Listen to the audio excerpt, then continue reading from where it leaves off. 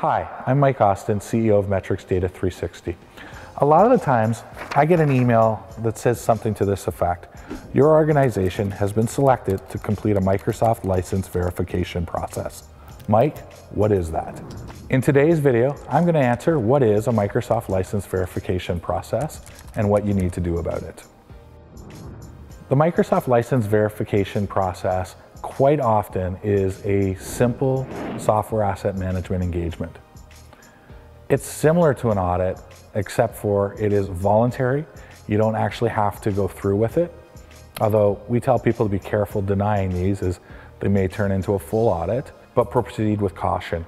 If you turn down a software asset management engagement without a good excuse, it may end up turning into a full audit, which is probably something you don't want to have to go through.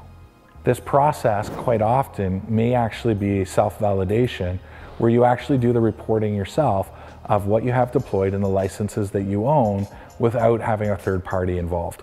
Sometimes they will have a third party that comes in and creates an estimated license position for you, but that's not always the case. We have seen scams out there in the market around Microsoft license verification processes. A lot of the times we do get asked if these are real because they don't come from a Microsoft rep. They come from somebody quite often that has a V- in their email address. So it might be v-mike@microsoft.com.